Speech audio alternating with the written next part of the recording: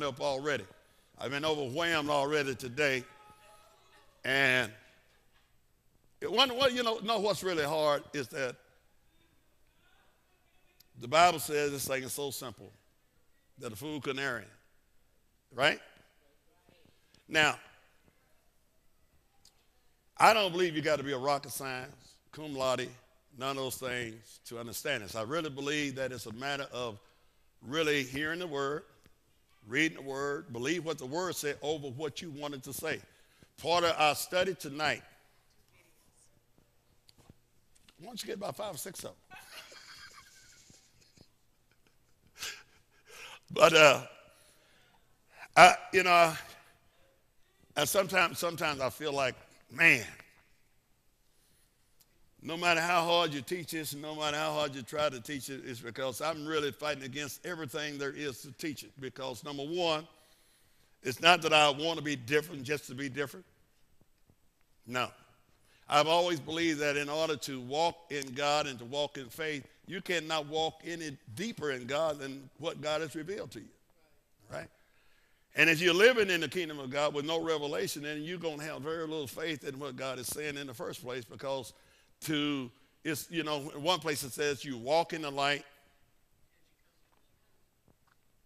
and once you don't walk in light, darkness overtakes. Then what you're going to have, darkness is not evil. Darkness really stands for a lack of understanding. That's why the Bible says, in all you're getting, get an understanding. So I'm trying my best to, make it so that I know everybody's not going to be a student. Everybody is not going to go into the Word of God. And I think one of the problems we have today in church is, when I got saved, they told me I got saved, you're good, you're ready to go. They told me some things about supposed to help me. Stay ready, stay rapture ready, all these things. And all these things sounded good to me at the time because, part of me, I'll be honest with you. You know why I got baptized when I got baptized? Because I woke up one Friday. It was a Friday evening. And it got real strange. Somebody told me, don't read the book of Revelation. Whatever you do, don't read the book of Revelation. And, of course, if you tell somebody don't, guess what they want to do? They're going to do it. So I did. I opened it up, and I got to reading, and I got seeing them dragons and stuff in there. And it shook me up so bad is that I called my pastor about 7 o'clock in the evening and told him I need to be baptized tonight. He said, you want to wait till Sunday? I said, no. I want to be ready. And so out of fear, I got baptized that night. I think it was like February the 10th or something like that. I'm not sure, 6th, 10th, somewhere in there. But I got baptized because I read the book of Revelation, and what it was saying was so fearful. And trying to put that together in my mind, dragons and serpents and beasts and everything else being turned loose. Well, definitely, I done seen the 10 Commandments. And I didn't want to have no parts of that, so I got baptized. And of course, I came in, and the things they were teaching us at the time was the rapture. You got to be ready for the rapture. You got to be ready. Jesus coming pretty soon. Jesus coming real soon. And this has been 40 years ago, almost. He's coming real soon. And so did I say about that dumb thing I done? I had car insurance up until that point, and I got in there and told me about the rapture.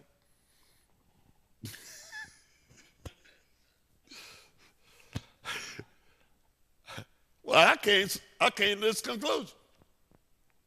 If he's coming back that fast, my insurance had just lapsed. I said, he was paying his insurance. I'm going to trust in God. I had all my faith stuff all messed up. I'm trusting God for my car insurance. I'm trusting God a lot. And maybe there's nothing wrong with that, but, there was something wrong with it. I didn't have a revelation to believe what I was believing, but I was believing it so hard that I was stupid with it. And I had an accident. The day my insurance went out, I had an accident, hit a car. Well, that kind of shook my faith up. It helped me to go back again and realize one thing, something I must have missed. You know how you, and I think a lot of stuff, people taking little pieces of this and running with it, and it sounds exciting, and people jump on it, say that's got to be right because that's what everybody said. I'm sorry. Everybody was saying it wasn't going to rain in the days of Noah, but it did. So I understand where we are in our thinking, and especially, you know, it's hard to embrace something so radical.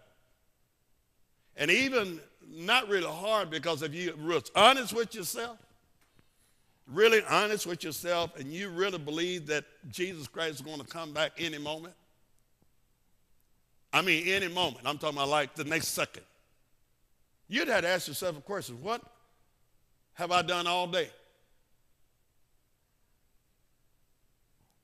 We got unsaved loved ones, and we're talking about how bad the tribulation is going to be. I mean, we're talking about, oh, you don't want to be here, man. People going to get their head. Your kin people, your grandbabies, moms and dads, if that's what they're preaching is true, then if I thought Jesus was going to come back any moment, I wouldn't be even sleeping as much. Because how are you going to enjoy heaven knowing that you knew he was coming back and you ain't told nobody nothing? That's kind of hard for me. So I know the people that say they believe in the rapture, they really don't believe in the rapture, because they started getting in debt, they started buying, doing this. I used to hope when I got so deep in debt one time, I was praying, God, please come back.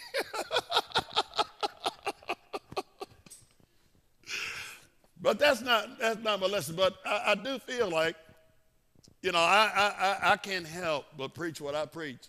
Not because I want to. I could make everybody shout preaching about the rapture, but that's not going to be the truth. I can't even shout on that. Because everything Jesus was going to do for you, he wanted to do for you right here. You know, I know we got some things we've read into the Word of God, but we can't find it. It's like one woman told me one time, ooh, I'm waiting for the Shekinah glory of God. I said, it's not in the Bible. You know what they said? She said, oh, yes, it is. I said, no, it's not. Isn't it funny how you keep hearing stuff and you think you heard it and you thought it was in the Bible, but it never was in the Bible? You'll never find no place in the Bible where it says his Shekinah glory. Because he don't have no Shekinah. And then if I ask you what is a Shekinah, you're going to tell me, well, his glory. Well, what is his glory? But Shekinah is not one of them. If you go back and study what Shekinah is a goddess. And that goddess was what every Hebrew man or every Jewish man would pray for, the Shekinah of God, so that he can, when he went off from his wife, is that he wouldn't, well, anyway. You go back and check it out. I'm not going to get in that tonight, because that's not even my lesson tonight. But I'm just trying to show us that there's so many things that has been put into the mix. It's been like wild roots, poisonous plants put into the mix of the soup, and people have died from it, because there's nothing about the new covenant is that will make you live in fear. That's number one. If you're living in fear, that's not the gospel. The gospel is good news, and good news ain't going to give you fear. I ain't going to get scared. They come tomorrow and tell me, man, you know, your uncle died, you got $40 million. You think I'm going to be living in fear? No. The gospel is good news. So it's not about scaring you to get you to love Jesus. He don't want somebody that's, well, oh, you know, the only reason I go to church is because I want to be rapture ready. That's like marrying a wife saying the only reason why I want to stay married because I want to live in a house. You can get your dog to live in a house. So anyway, I've been trying to piece this together with you, trying to help us in a lot of ways. And I know I can't quit teaching and this, and I'm going to be teaching probably the rest of my life, and be going over this stuff the rest of my life, because no matter how many times I say it, I know in your mind it's like when you hear something you ain't never heard before, what happened is that block goes up, that wall goes up, and said, no, I can't accept that. And the reason why you can't accept a lot of things is because you've already decided that what you got is all right. But my thing is that if what they're saying is true, it should be true all the way through. You understand? If what they're saying is true, there is principles in the Bible that laid out for you. Timelines, such as the Tabernacle of Moses, the Feast of the Lord. All these things is about things to be fulfilled in Christ. And so if what you believe cannot fit on that timeline, then you know it cannot be from God.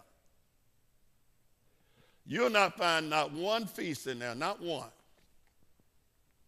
Especially when they teach from the Old Covenant, the feast of the blowing of the trumpets. They told me that feast, and I used to preach it hard, strong, and heavy. The blowing of the trumpets was that trumpet that he talked about, and when the trumpet of God should sound, we're going to be caught up. The blowing of the trumpet was supposed to be the rapture. After the rapture, that's supposed to be what? 7 years of tribulation. The only problem I have with that whole teaching there is this, is that if you went back and studied the feast of the Lord, the blowing of the trumpets was 10 days and not 7. So now it already got messed up. Another problem we're going to have when you get in the book of Revelation, you're not going to find out one place in there where it ever talks about 7 years. It talks about 3.5. But it never mentions no 7 years.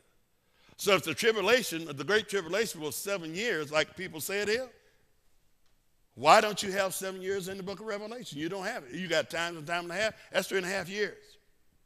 You know why it's 3.5 years? Because you go back in the book of Daniel where it says that, and the prince, he's going to call the oblation and sacrifice to cease, and he's going to be cut off in what? The middle of the week. And so when Jesus got cut off after 3.5 years, they still had 3.5 more years left on the tab. Right? And that's the reason why 70 AD becomes so important. It's because the last 3.5 years is the book of Revelation. That's what the part he came to totally fulfill, because he had to fulfill everything that the prophets had prophesied. Moses and all of them. Moses prophesied back in Leviticus. Numbers, he prophesied some stuff about Jesus. Said, God shall raise up a prophet like unto myself. Him you shall hear. Did they do that? Not all of them. Matter of fact, when he came to talk, most of them were saying what Moses said. If they would have heard Moses, they would have knew who Jesus was. A lot of people today don't know. You know more about Moses than you know about Jesus. But anyway, that's not my lesson tonight. I'm going to try to move forward. Is there any question before I go though? I love, I'm sorry. So is that a 4-year gap when he was cut off, 3.5 years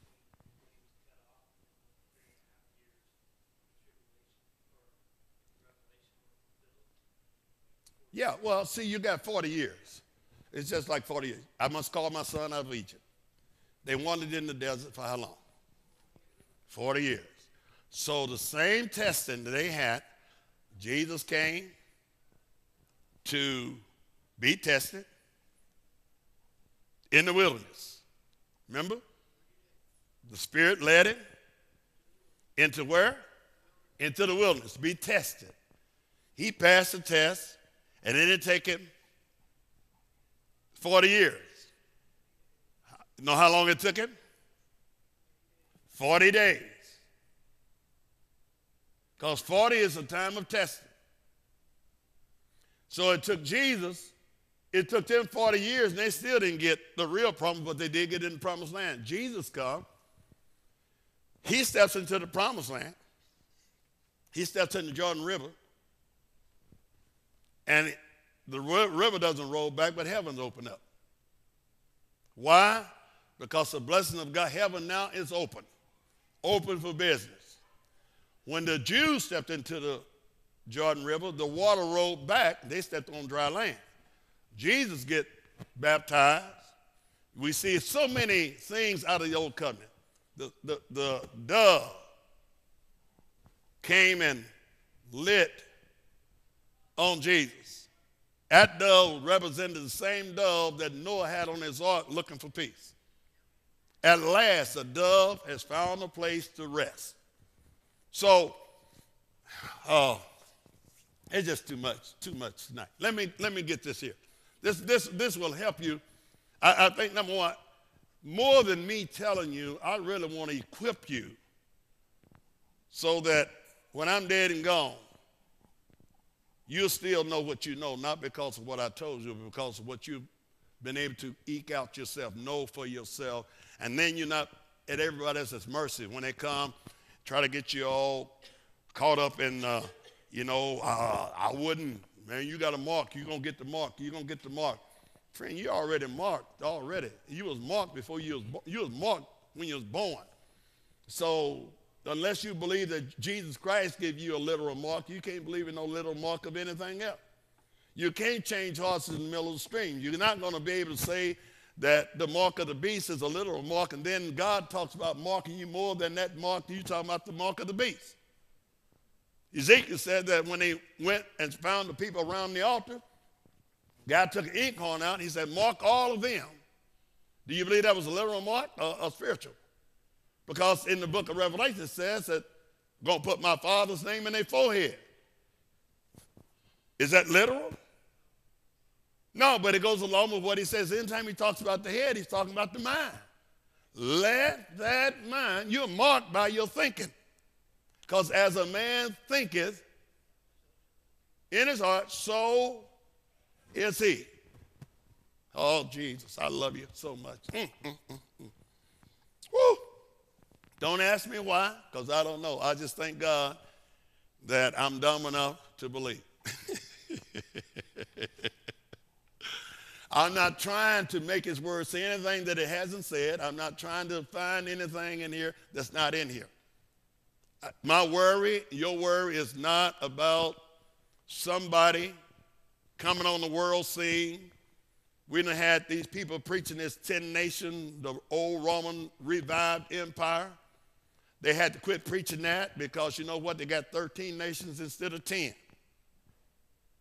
I am tired of people telling me that the Pope is Antichrist. The Pope, Roman Catholic religion did not start till like 325, 300 AD. There was no Roman Catholic Church. Well, it was in Rome. It might have been. But the Roman Empire did not believe in the Roman Catholic Church. The Roman Empire believed in men God, God-man. The Caesar was, these people believed they had their spiritual connection. A lot of these guys born to be gods. This Romanism is not the same as Roman Catholic Church. No, Romanism is see, the Caesars believed they were gods. They wanted to be worshiped. That's why you see in all their busts. They put big old busts and statues of themselves because they were supposed to be gods. And they believed that their mother had something to do with some Mercury or somebody that created their bloodlines. Okay? So Roman Catholic Church, for someone to get up and talk about the Roman Catholic Church now as being the harlot of the book of Revelation, you have to really stretch your imagination to even bring that up, because they were not even existing when John was prophesying. And I love what John said at the beginning. He said, John, these things that you see, don't even close the book. You know why you don't close the book? Because they shall shortly come to pass. Now, I know first thing people want to say, well, you know what the Lord said? The Lord said, you know, a day, the Lord is like 1,000 years. We ain't talking about a day now. He said, this shall shortly come to pass. Now, I need to go into my Bible to figure out what is shortly. But if I don't know what shortly is, why not I look for another one? What is a long time with God? Because when he prophesied about Balaam, the false prophet, He made a prophecy then about the end time, but he said, but it's going to be a while. It's going to be a long time. This is not going to happen soon. So now I know God knows the difference between what's shortly and what's long. But his long time is not 2,000 years. There's no place in the Bible where God ever used the word shortly and it meant 2,000 years. Not anywhere. And even when he prophesied about Balaam, it took 500 years, and that was a long time. So if it's 2,000 years to the book of Revelation is fulfilled, and John is saying it's going to happen shortly, what am I supposed to believe? Well, Jesus, he's got to come back. No. If I believe I'm saved, I believe he's already back, because if he ain't with me now, I don't know when I'm going to get him.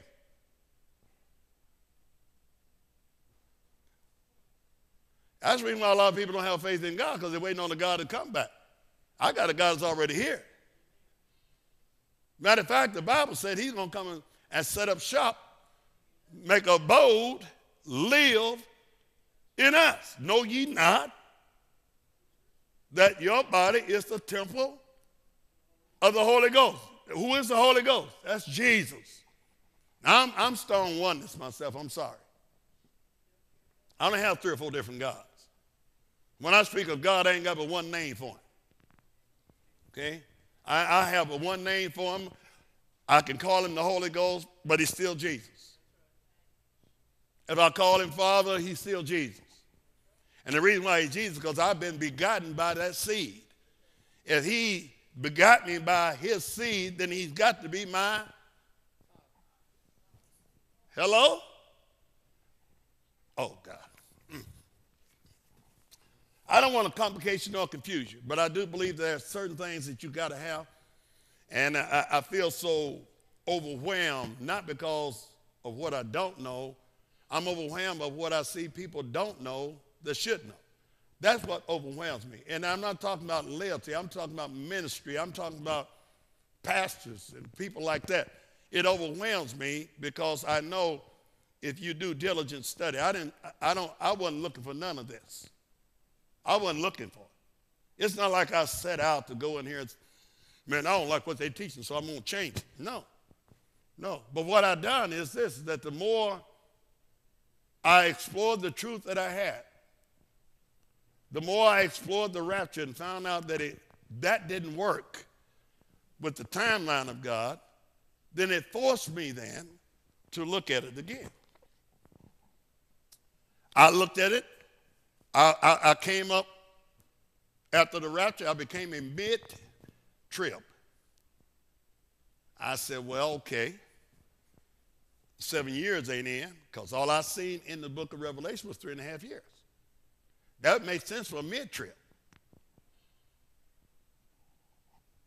Right? Okay. All right, let's just go ahead.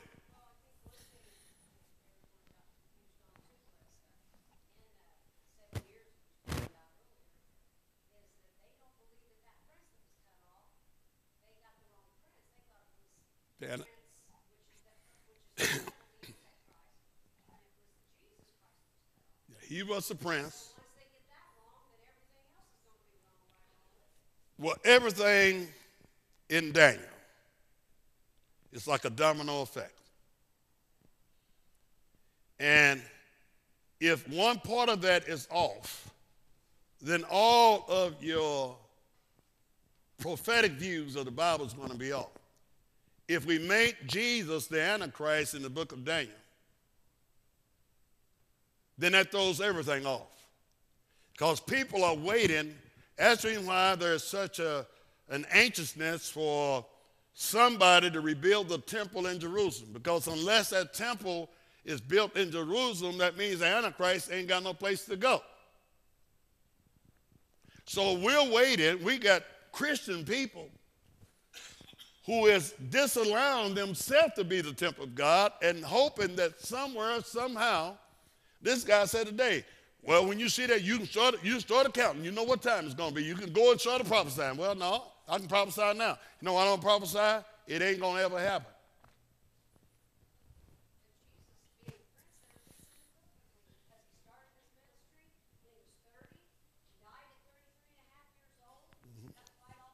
In the middle of the week.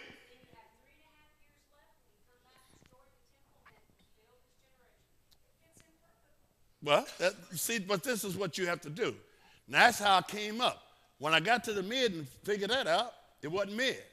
I went to post. Well, post literally done away with the rapture because it won't be no secret. If it was a rapture, it wasn't going to be a secret. Right? So it wasn't going to be no secret rapture. If I was a post, if I believed that Jesus Christ is going to wait and get us after the 7 years, that's not going to be a surprise because you'll be able to count 7 years. But no place in the Bible, when Jesus is prophesying about this end, does he say it's going to be quiet. He said, let's read this real quick. This is going to be part of my lesson tonight for an example, but since we're here, we might as well just go ahead and play with it a little bit. I don't mean play, but I mean in Matthew chapter 16.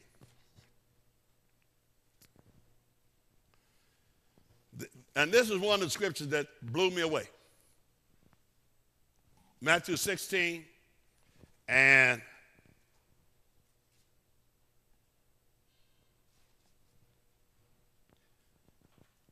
matter of fact, in the verse 27, I'll start reading.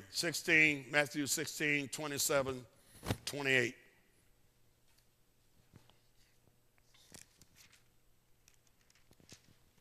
He said, for the Son of Man shall come in the glory of his Father with his angels, and he shall reward every man according to his works.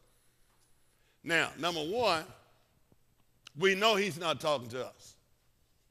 You know how I know he's not talking to us? Because our salvation was never about works. Theirs were.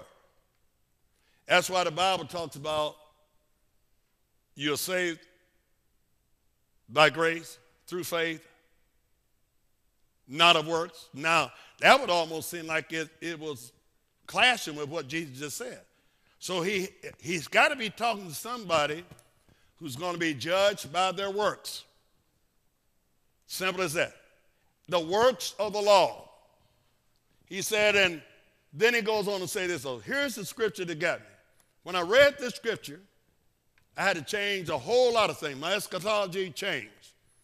Verily I say unto you, he's talking to somebody. I know you want to say, verily he say unto me, but he said, verily I say unto you. And you got to go back and find out who he's talking to.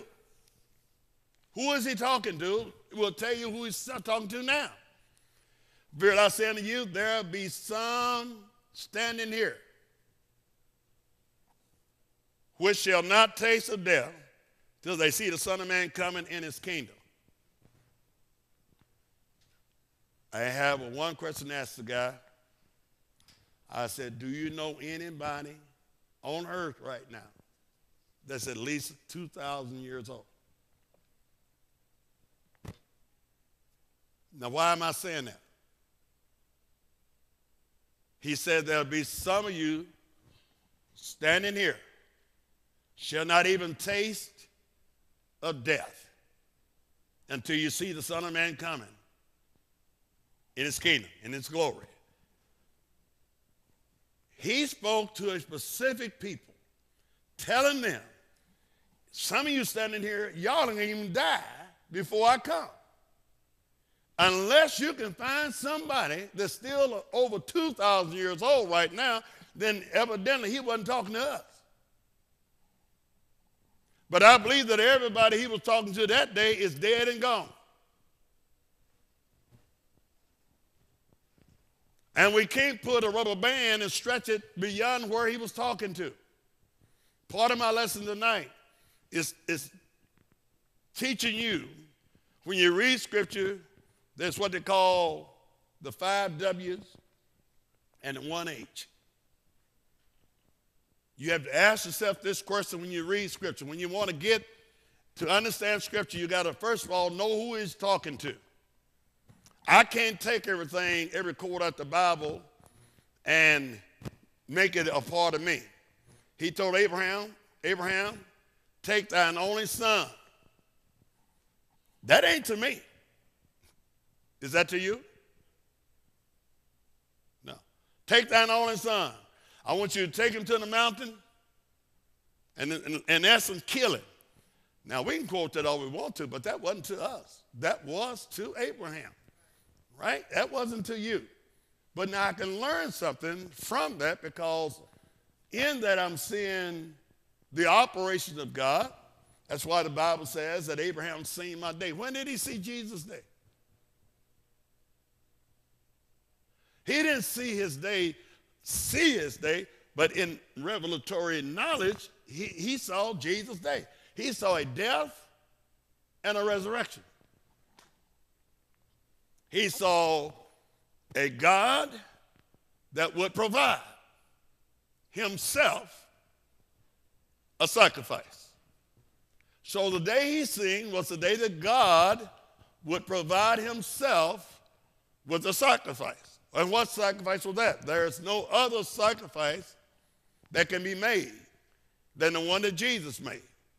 So we know what Abraham seen revelatory was the fact that the sacrifice of God was going to be for all humanity. Now, he may not have known it like we know it, because they're looking forward and we're looking backwards. The greatest thing we have is the fact that we're looking backwards at what has happened. They were trying to look forward to how it was going to happen, but now we've seen what has happened. We should have a better understanding of this Bible than they had, and because they weren't even writing. It's been recorded about them by someone else by the name of Moses. Somebody said, well, how did Moses? Matter of fact, my son called me and wanted to ask me that question. You know, who wrote Genesis? Who wrote that book? Well, see, it really tells you, it talks about the beginning with Moses. Well, when did Moses write the Genesis? Well, you want me to tell you when I think he did it? It's when the Bible says that God set him in the cleft of the mountain and told Moses, I'm going to pass by you, but the only thing you're going to be able to see is my hinder part. That means past. Because when you want to see the present and future, you got to look in the face.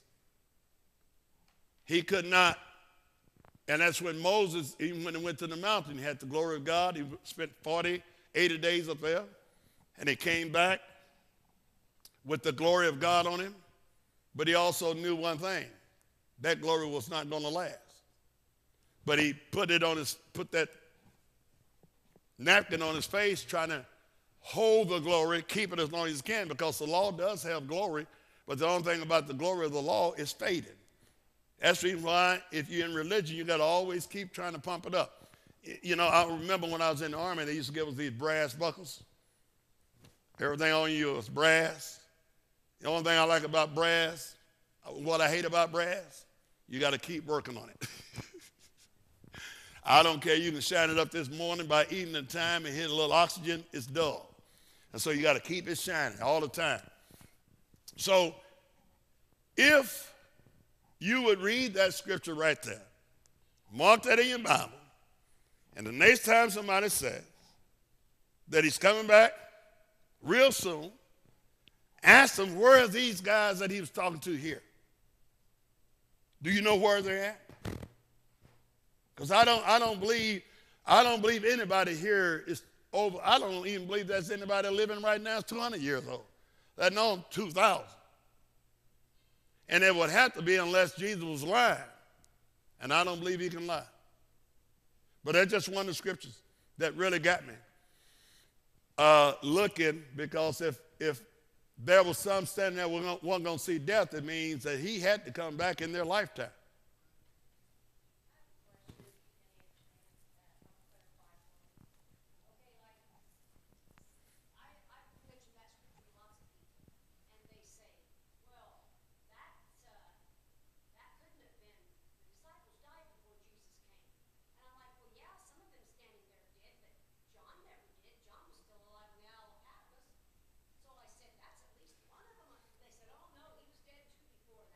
Before what? Before Jesus ever came back. So he said that could not be Christ's second coming. Because the disciples, they had, in other words, they think that the transfiguration was when they saw Jesus coming in his kingdom and power. Because they said, though, when he said some of them standing there will not die until they see me coming back in my kingdom, he says, well, the ones he was talking to, they died before Jesus ever came back. And I'm like, wow, that couldn't be. Well, then Jesus did not tell the truth then. You're calling Jesus a lie. And we did have one to get up one day and say that. Said the apostles thought, what they say, the apostles thought that Jesus was going to come back in their lifetime, but they were wrong. I asked him this question, that if he was wrong on that thought about when he's going to come back, how can I be sure he's right about I need to be baptized in his name? If I find one place in there where he's wrong, then how can I believe anything else in his word? Okay? There is, man. No, he wasn't just talking to his disciples. He was talking to a whole group of people. He's talking to everybody in that whole group that was listening to him, because he was going about teaching. This is like his discourse, Olivet discourse. He's telling these people. And why would he be telling them something they ain't gonna even experience? Why would he be telling them, don't let your fight be in the wintertime? Pray that it don't be on the Sabbath day. I could care less what was on the Sabbath day, could you? What day is that? What has the Sabbath day got to do with me? Nothing. Not one thing. Huh?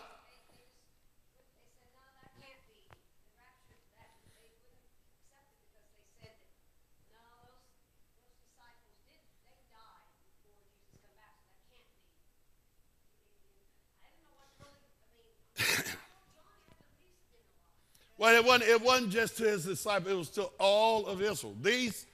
Everything that the prophets prophesied about in the old covenant had to be fulfilled in Jesus. And he gave him a break. He gave him a time of break. He gave him 30-some years to get it together. Just like he did when he brought him out of Egypt. He gave him 40 years to get to the promised land. And it was really just a 10, 11-day journey, but they could not. First thing God wants is faith. Without faith, it's impossible to please God. The greatest thing he wanted to build on them was a trust and faith, which they never got. They never could, because the first thing they done when they came out of Egypt, they wanted to know what did they need to do instead of how should they believe. Now, strange to me is that they will ask God, what do we need to do? And if you go back, what did you do to get out of Egypt? You didn't do anything. God was doing everything. Then he told you just put the blood on the doorpost, eat the lamb. That was it. And you had faith enough to do that, and that faith, the lamb and his blood brought you through the Red Sea. And then you get over on the other side, because you have an Egyptian mentality and been to Egyptian Sunday school, now you want to build him a golden calf, which he never asked for. But yet, again, rightly dividing the word is more than just trying to rightly divide whether or not it was in the Old or New Testament, because really this is one book. The Bible means the book. So it's really one book. It's a matter of trying to make this book come together, put the dots together, realize what the purpose of God is and the process of God. What is the purpose of God? What was his purpose? His purpose was that he wanted to have more sons. He didn't come to give you better religion. He wanted a son. This is my beloved son in whom I'm well pleased. He turned around and said again, the purpose of God is that he would have more sons. But he can't have sons unless he become a son, because you got to produce after your own kind. You couldn't be a son of God until God made himself a body so that that body can be a seed for you to become what he had his purpose for you, a son of God. That's why the Bible said, we are the son of God. Why? Because we are led by the Spirit of God. They that are sons of God, they're led by the Spirit of God. So again, A lot of these things that we are wrestling with is the fact is that until you believe that Jesus finished what he done, then you still thinking he's working on something else. He ain't working on no mansion up in heaven somewhere. You are his mansion. He said, I'm going to come and make my abode, my mansion with you. It's not out there. That same word in John. Abode, it's the same word where it says, in my Father's house there are many mansions. You look the word up in the Greek. I wish I could tell you the number right off, but if you looked it up, it only means one thing. Mansion only means abode. And they could have translated it again. They could have translated abode as well as mansion. But most people still have this idea about heaven. We can't wait to get there because I'm going to have my mansion and my catfish pond in the back. I'm going to have my deck so I can catch catfish for breakfast. Has nothing to do with it. Nothing. But anyway, that's just Brother Wilson.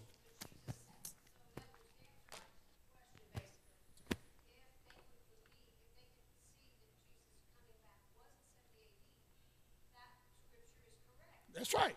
But they don't think he's ever come back, so they are kind of trying to say, more or less like saying to me that, well, see, they're dead, they're gone, and Jesus hasn't come back. And I'm like, yes, he did come back. Well, but see, again, if you have presupposed by the teaching that we've had in the past that Jesus one of these days is going to come back, then that scripture right there, you're right. It would not make sense to him because he couldn't have been right. He had to be confused on that one.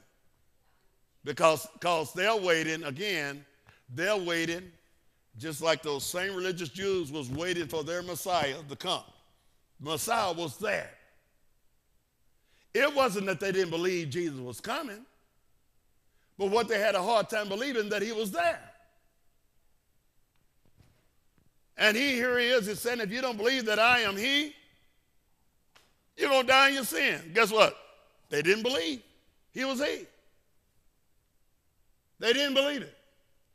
And the more and more, that's the reason why he gave them so many signs. That's the reason why in Jeremiah 31, 33, I think it is, where he says, with stammering lips and another tongue will I speak to this people. And guess what? They still won't believe. What more could he do? He came with signs and wonders, just like in Egypt, they seen all the signs. One thing about Jewish people, they needed signs. They needed to see a sign. They needed a sign. That's the reason why he had to convince them in Egypt that he was God. How did he convince them? Signs and wonders. He get in the new covenant. He come, what does he do? Signs and wonders. They even had to testify. We have never seen it on this fashion before. We've never seen it like this before. He came and showed them all kind of signs. I hear even people today talking about, boy, if I could just see a miracle, I believe. I'm going to tell you what, you wouldn't believe no more than they believe. They seen the Red Sea open up. They seen blood turn to water turn to blood. They seen all kind of stuff. Did it help their faith? No. Because your faith is really going to be when you get in contact with faith, and that's him. Unless you really have Jesus, all the miracles, all the signs and wonders does not make you believe him. We don't need a sign. That's why the Bible, he said to them, you are an adulterous generation because of what? You seeketh after signs. We're not seeking after signs. I'm not looking for a sign. I've got the testimony that he's here. When I spoke in tongues, you know what it told me? Jesus done showed up. Huh? That's what it told me. Because why would they have you down there praying, you know, when I came in, of course, they didn't have to do that when the church first started, but we kind of have to do a lot of things they didn't do then. You know, Jesus, Jesus, Jesus, Jesus. What'd you call on Jesus if you don't believe you're going to get Jesus? Does that make sense? Then you'll call Jesus, Jesus, Jesus, Jesus, Jesus, Jesus, Jesus, and then you get the Holy Ghost. You say, man, I got the Holy Ghost, but now I'm waiting on Jesus to come.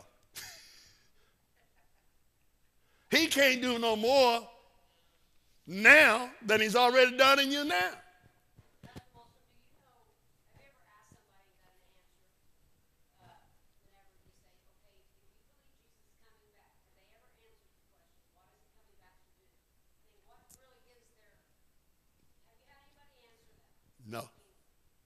No. Just won't come to get us out of here? Is that it? I mean, that happens when we die. So what's That whole thing is this. might be able to answer that? What's he coming back to do? Well, he's coming back basically because the devil got too rough on the church. Okay? After Jesus' word telling you that he's giving you all this power, great is he that's in you, all the stuff he told you that you had, but he's got to come back and put down the insurrection of the devil because the devil got too bad. It's going to get so bad that the church has got to get out of here so God can destroy the world. And then that becomes kind of funny because John 3:16 says, God so loved the world that he gave his only begotten Son, that whosoever believes in him should not perish, but have everlasting life, eternal life.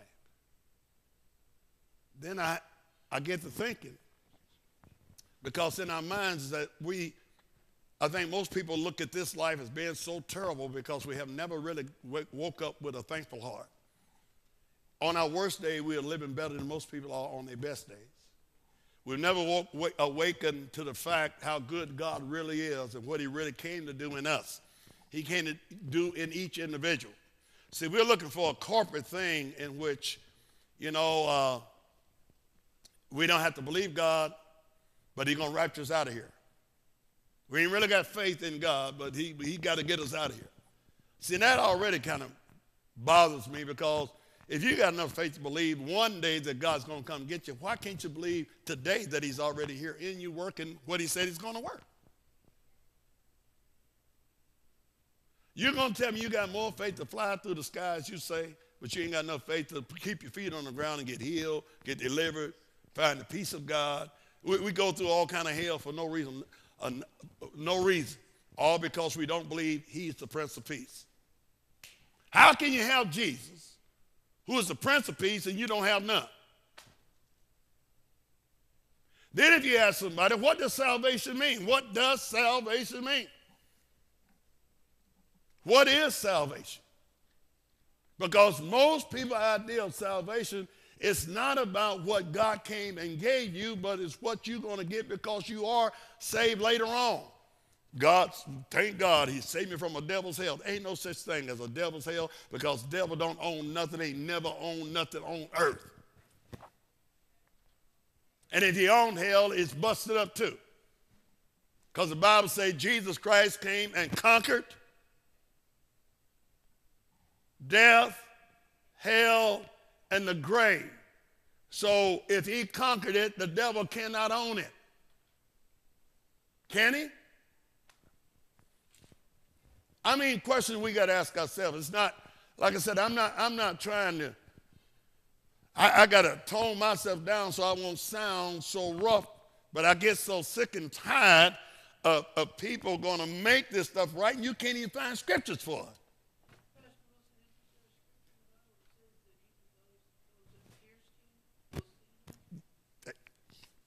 it.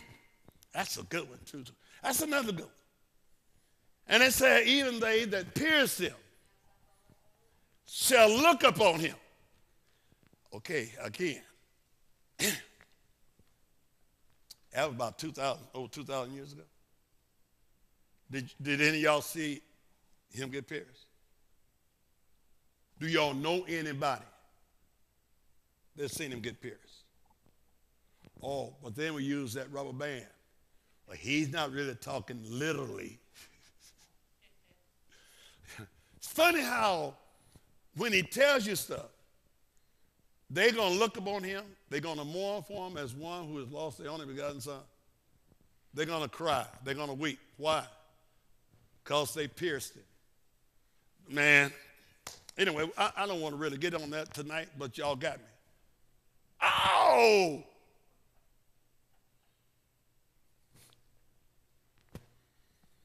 Okay, I'm not going to make it. Y'all kept me going too long. But in a Christian, something simple. Don't make it. One more. Okay. Okay, it says, I love them that love me,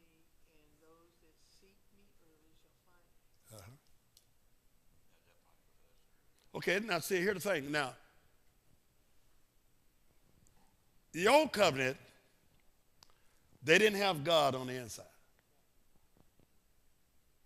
In the old covenant, it's about seeking God.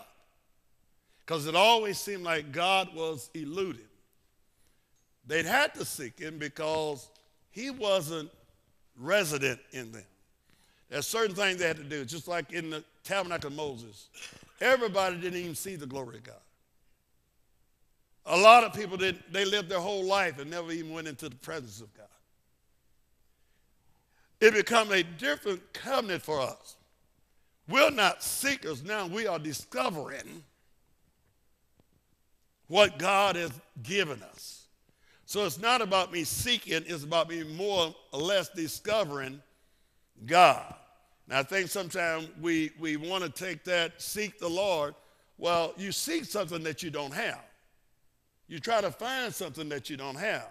But once you have been baptized into Christ and you have put Christ on, you're not really having to seek him now. Now you need to discover what you got. How do you know what you got until you discover what you got? It's like God putting Adam in the Garden of Eden. He didn't have to seek anything in the garden. He just needed to discover what God had placed in the garden for him. Same thing now. God has put you in his garden. You're in his garden. He's making a garden in you. What do you need to do? I need to discover. I need to discover healing. I'm not seeking God for healing because when he came, he is a healer. I need to discover healing. I need to discover peace. I need to discover all the things he said is mine.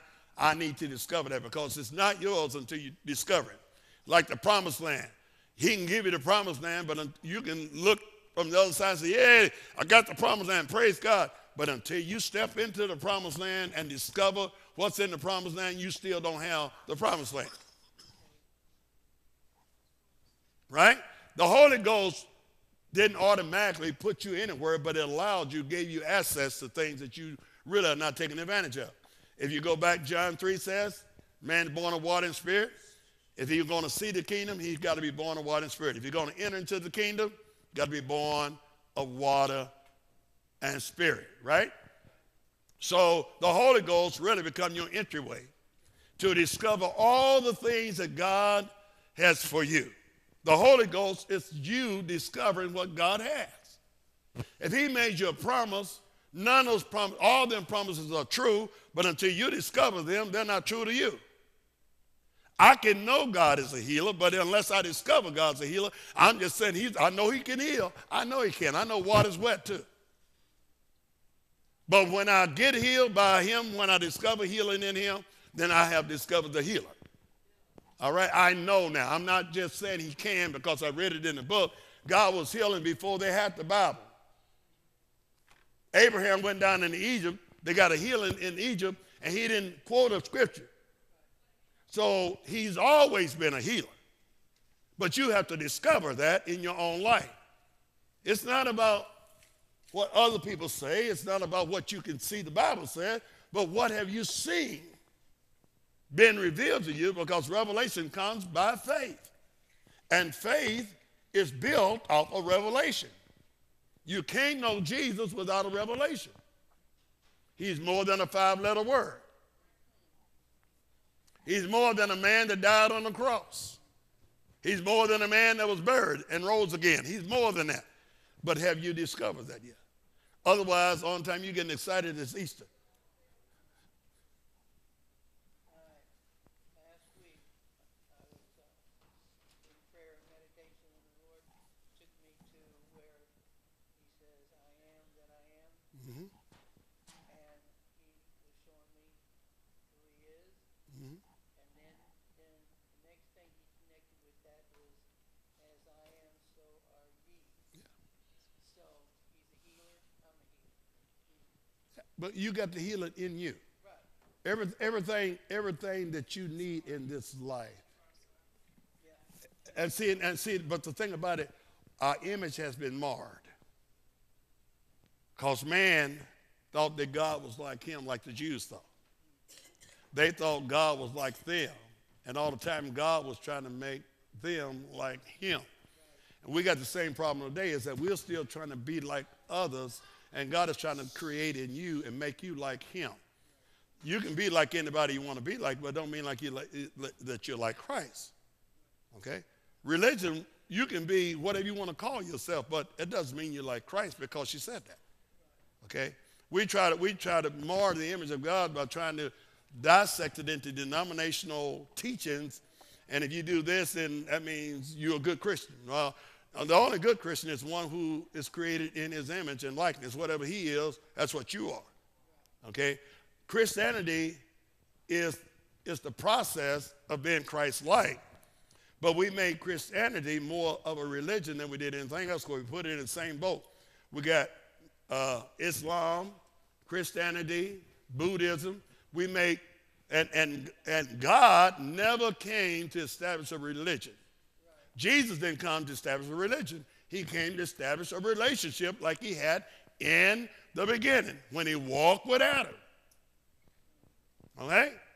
Well, are you a Christian?